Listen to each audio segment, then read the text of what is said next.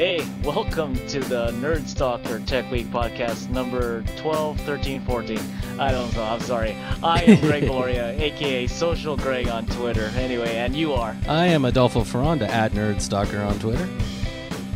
Cool. Let's start with that Spotify thing I dug up here. Yeah, this is like the violent episode, but we'll start with the Spotify. You can look at this as semi-violent, but we'll see, yeah. We'll start real slow with like music, and we'll work into the danger zone here. Yeah, so, right.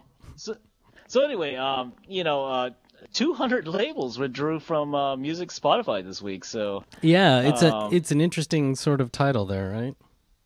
Yeah, Duncan Gear from Wired, wrote about this, and there was a study that came out that claims that streaming music is damaging the record sales. So, a distributor representing more than 200 labels has withdrawn its entire catalog from Spotify, but also Napster, Napster, Symphy, and Rdio. So, I'm a little bit sad about Rdio, but it makes it sound like a really big thing, but it's really just one distributor.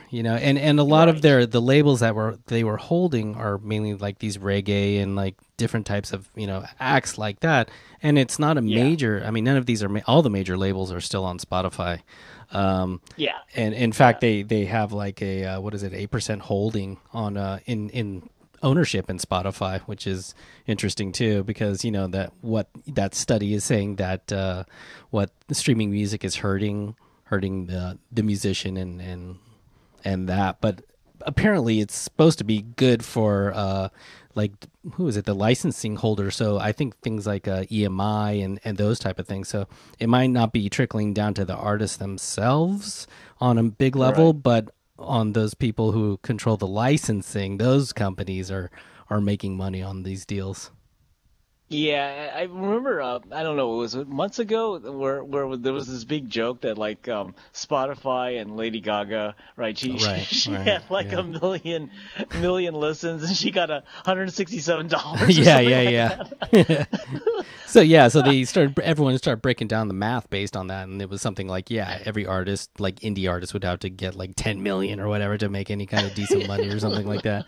Something completely ridiculous amount of downloads. Yeah, so I don't know, but the interesting thing about this holding company though, or this whatever distributor, was that they actually asked their artists, "Do you want to continue?" So they gave them all an option, and only 4 opted to stay in Spotify. So I mean, I guess that's an interesting reflection on it too. And as we see recently, I think it was Coldplay and the band Coldplay, and I think there was another band, I can't remember, another major band, decided against putting their new albums on Spotify because they saw no benefit to it.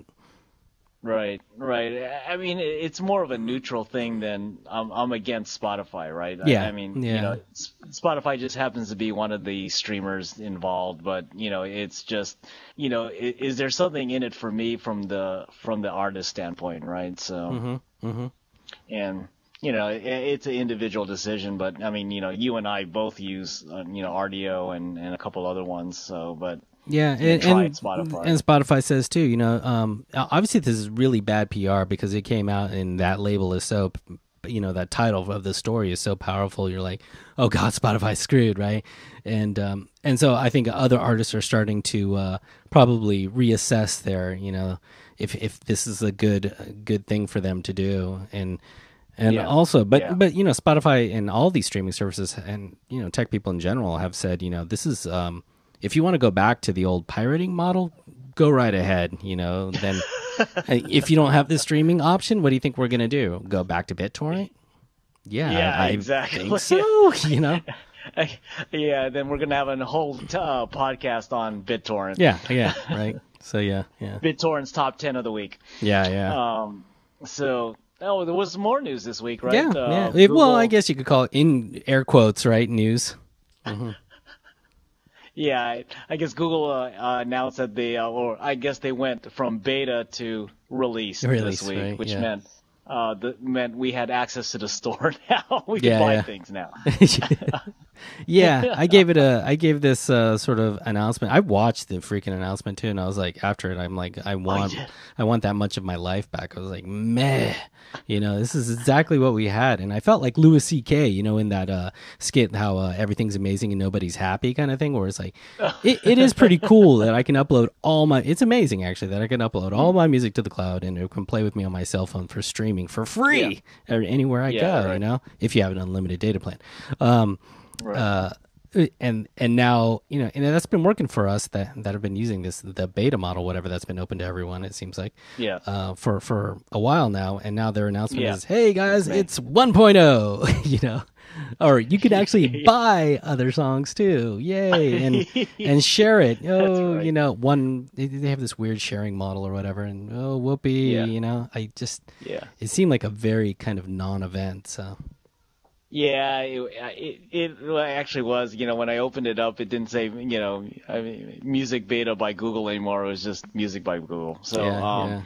I think when I saw it, it was like I had the same impression as you. It was kind of like, my app just changed, and my my life didn't. I'm still streaming then from the cloud, which is kind of cool. Some of their free music things are kind of neat. When there's some pretty good artists that are actually sharing some free stuff or allowing them to share some free stuff. So I just want to see what it's going to morph into the future. And I'm not sure where they're going to take this, because it's just another model like Amazon and a couple other people. But I think they're probably going to do a little bit more with it, with Google Plus and everything. So Yeah, we'll should be see. okay. Yeah.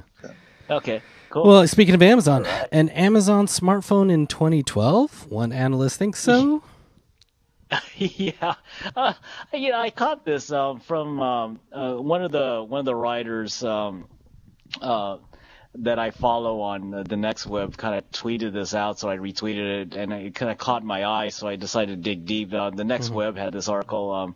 The new Kindle e-reading devices, will be, debuting in the next few weeks, right? And the Kindle Fire, a matter of days ago, suggesting that the world's biggest online retailer will be launching a smartphone heading for release in final quarter of next year.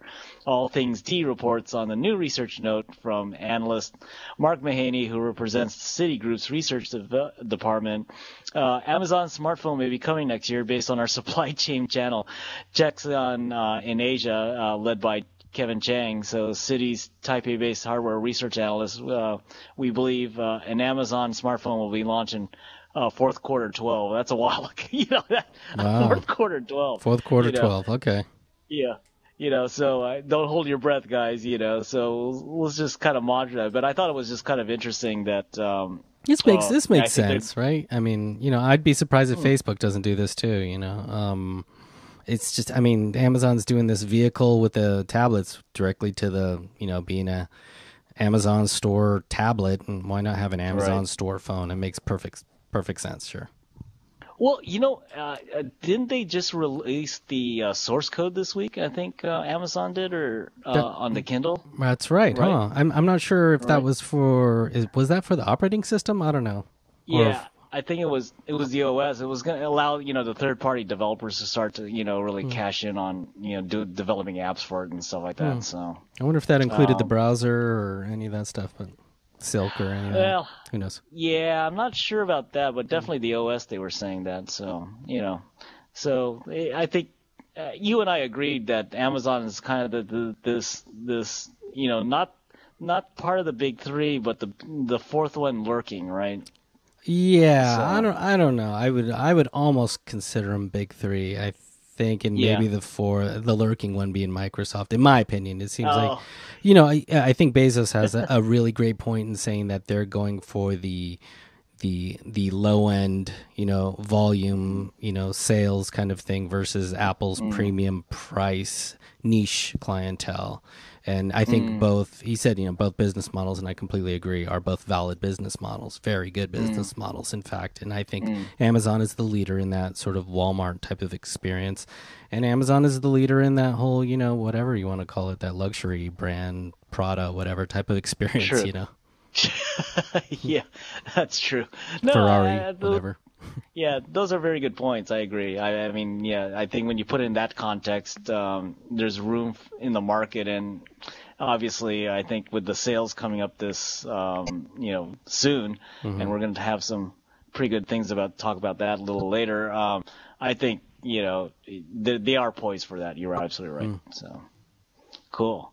So. You sent a tweet to me this week about the Pentagon offensive cyber attacks is fair game. Tell me more about that, my friend. Yeah, man. So Ellen Nakashimi of the Washington Post is reporting that the Pentagon has laid out its most explicit cyber warfare policy to date, stating that that if directed by the president, it will launch an offensive cyber operations, is what they're calling it, in response to hostile acts. Now, these hostile acts may include things like significant cyber attacks directed against the U.S. economy, government, or military. The thing is, the report is still silent on a number of important issues, like what are the rules of engagement outside these, designated battle zones. And what's really interesting about this too is that this has been happening for a while, right? This sort of this sure. stuff, but this is the first time that it's been publicly stated by the Pentagon. So we're finally saying, it's on, if you mess with us, apparently. And I'm sure every country is getting their sort of cyber stuff together, So now the thing is, this security guy, Herbert Lin, at the National Academy of Sciences was saying is that the question is how and to what extent are they thinking about automated responses? Such responses, he said, are fraught with danger. Without people in the loop, you're much more likely to do unintended stuff. Oh man, well, there was a lot of reports, over the last month that China has been directly attacking us on cyberspace as well. So, I kind of wonder if this is kind of their just public, approach towards, hey, we know what's going on. Here's what we're doing, and but.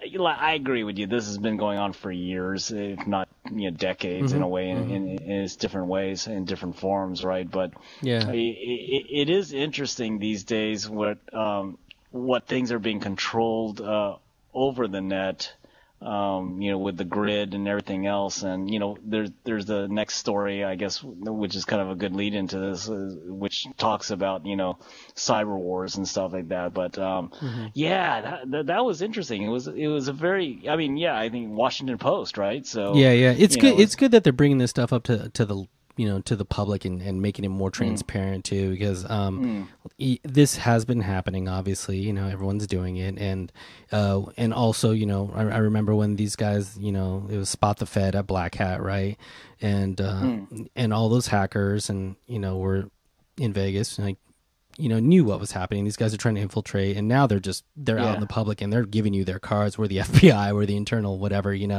NSA and stuff. Come work for us. They're recruiting right now, hackers and stuff too. So white hat, black hat, whatever you want to call them. They America wants you. Yes, absolutely. Oh, there's some good ones out there. And so what's this next one then? Cyber warfare, not theoretical, can actually kill? Yeah, it was a different piece from ZDNet Asia or ZDNet. I caught, it caught my eye when I saw that thing on my reader, and I read, from ZDNet, this guy, a professor at King's College London, argued in a recent article that killer cyber attacks would never happen. He noted that a cyber war must have the potential to be lethal, but hacking and cyber attacks are more akin to spying rather than killing.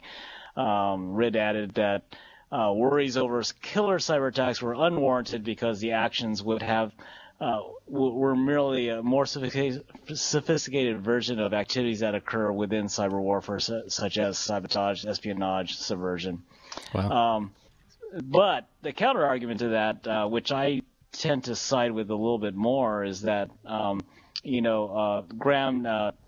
Tedderton, the principal analyst at Ovum, said that cyber warfare may usually involve information theft, but the premise is that it cannot endanger lives does not hold true.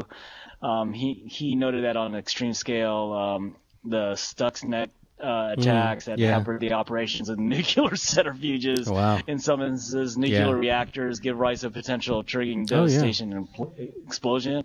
I like I said earlier, I think that if something has the ability to be controlled or be accessed through the net, right, it can cause not.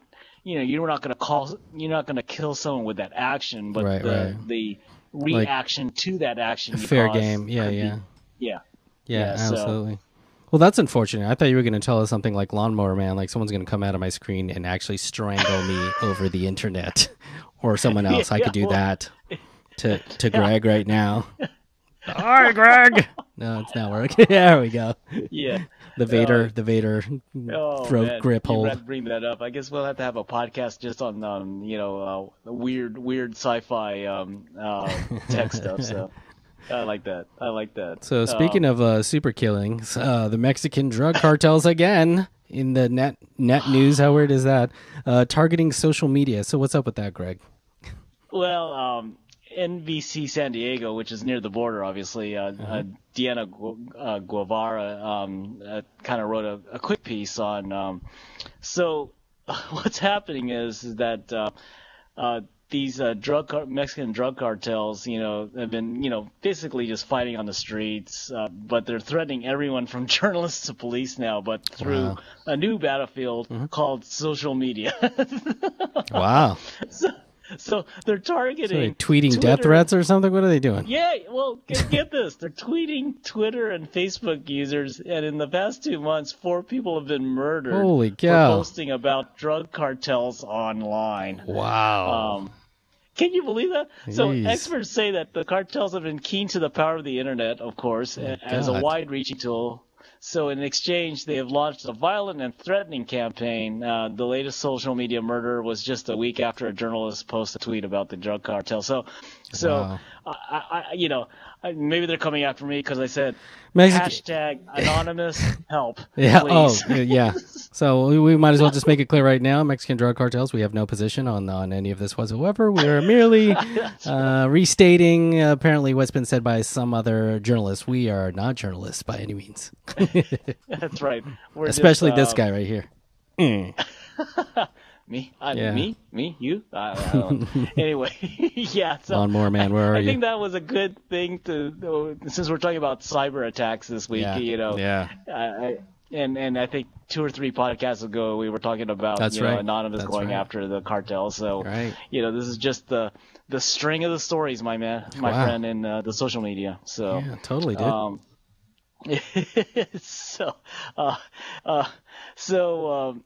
Hey, are we ready for the tip of the week? Have we talked enough about cyber attacks? Yeah, man. Everyone? Let's talk tips. Yeah, I love my tip. It's well, of course I'm going to love my tip. For once, it's not on nerdstalker.com, so I'm not plugging the site yet, but I will later.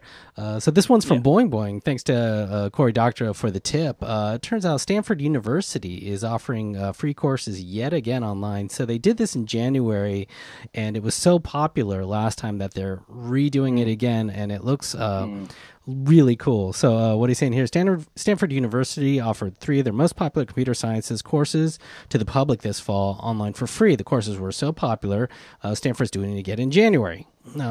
This time they're offering 7 computer science courses. So the courses are Computer Science 101, Machine Learning, Software as a Service, Human-Computer Interaction, which I signed up for, Natural Language Processing, Game Theory, Probabilist, I can't even say it, Graphical Models, Cryptography, and 2 entrepreneurship courses, which is really interesting. Nice. The Lean Launchpad and Technology Entrepreneurship. Now, this is no tuition, no textbooks, no set class times, and the students get a week to complete assignments. So this is going to be really interesting and super fun. I can't wait to give it a go. So all of you out there, go check it out. We'll post the link, or just do just go to stanford.com or .edu, whatever it is, and look for their online courses. I'm sure it'll be posted there. This is really exciting. Wow. My type of class. Yeah, absolutely. Very cool. Wow. Okay. Wow. That's a great tip, actually. That's a good catch. I'm glad you found that one. That actually has a lot of impact, and from a class organization like Stanford, of course, right? Yeah, So, yeah. So what's your tip of the week here, huh? Something as well, philanthropic and big-hearted as that, or what is it? Yeah. Or you wouldn't do anything hey, consumerist hey, and nerd like soccer that, fans, huh? I am reaching for your wallet. No, anyway, Oh, no, you I'm petty helping your man. wallet. I'm helping your wallet, my friends. All right. So, hey, it's Thanksgiving week, isn't it? Right? That's right. So, Black Friday, my friends, is the happiest shopping day for most people, right? Mm-hmm. So, one of my friends pointed out a app that has been talked about quite a bit. Actually, Mm-hmm. it's called Shopkick. Yep.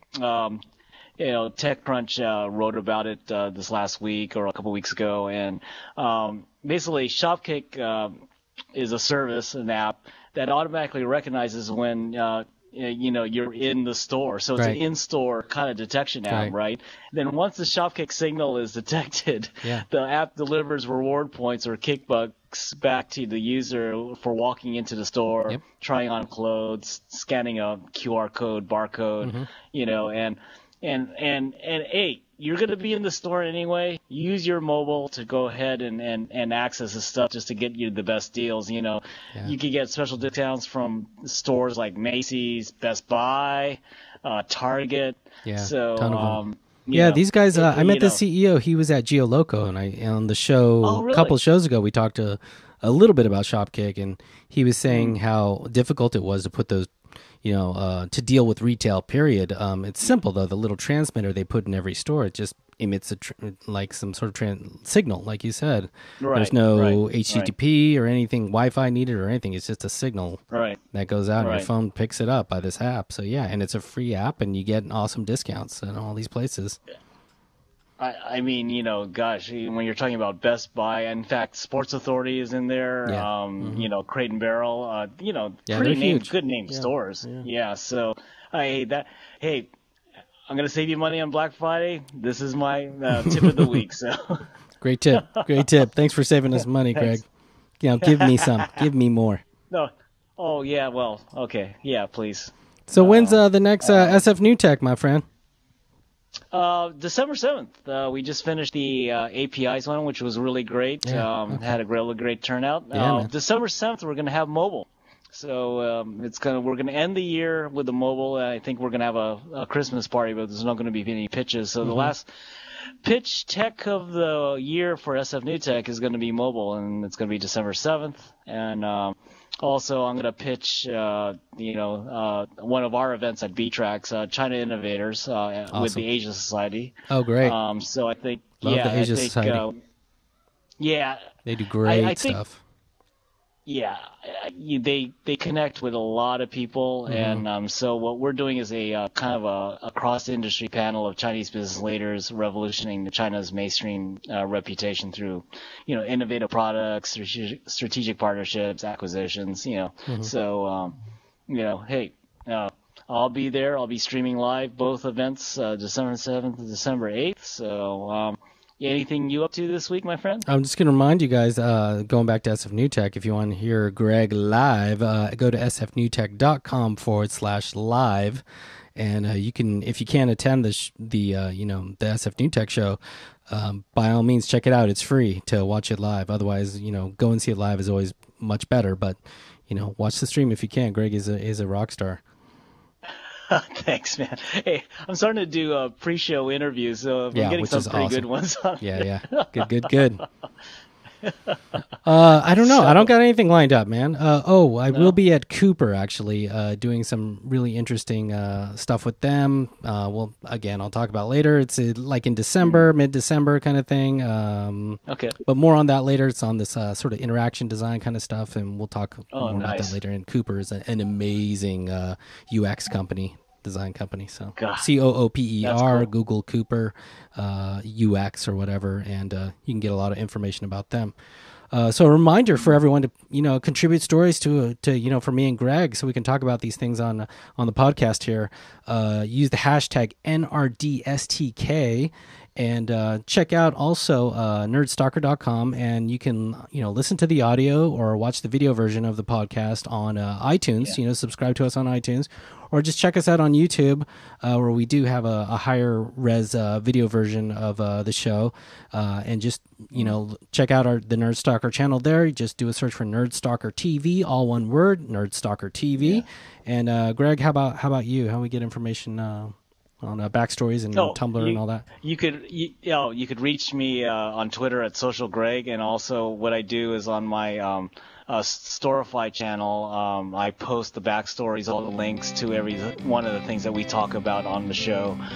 So I use it as a useful thing. If people retweet it, they'll also be part of the story as well. So I give some love to a lot of the people who retweet us as well as give us original stories. So right on.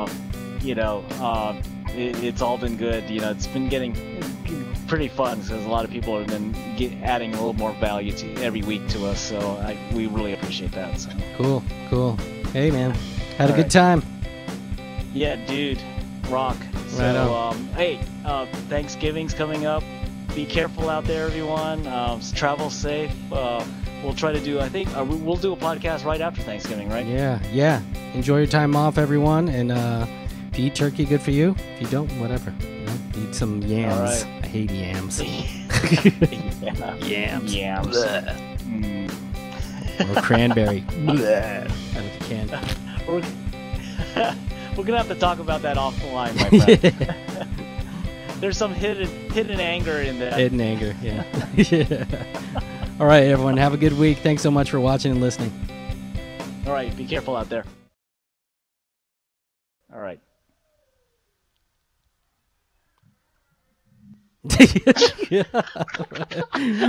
That was scary how synchronized that was, man. That was so awesome. God, we are going to be Olympic synchronized swimmers now. If only that was an Olympic sport, we would have gotten the gold medal for that. Awesome.